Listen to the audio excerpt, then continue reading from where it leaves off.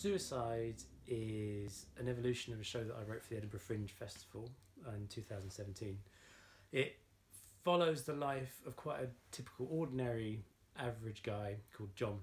It's documenting how he feels throughout his day, when he goes to work and his commute, and kind of everything in between.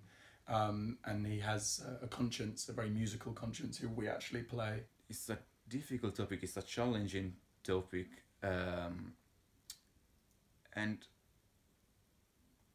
it's difficult not to get into stereotypes and to talk about it in a too much of a dark way.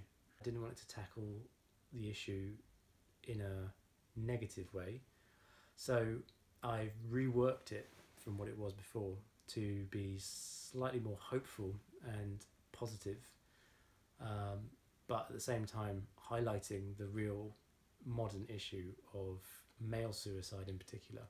The interesting thing about it is that the music itself isn't for the sake of music. It's not just like, now we're going to sing. It's basically because it's like his internal monologue. We all have music in our head, so we're like his intuition, basically. It goes from some ballad to some funky, more dancey, bouncy tunes to some samba. Quite a variety of it. It's quite cool. It's upbeat. Yeah. It's quite upbeat at times. Jazzy. Yeah. I threw a lot of different genres at it to explore this man's life in a variety of ways. It's an examination of someone's life, and no one's life is on one level. So I wanted to mirror that. The lighter side of the music almost kind of softens the blow in a way, and it kind of gives it kind of levity and, you know, whimsy, and it's just really fun, but at the same time it's talking about something that's really serious. It's a good way to talk about suicide.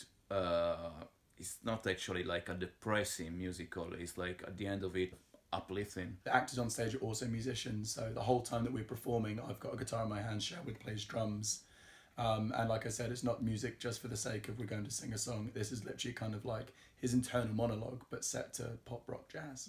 Suicide is a good example of new musical theatre pushing boundaries. And as well, it being a musical, it's a very interesting take on it.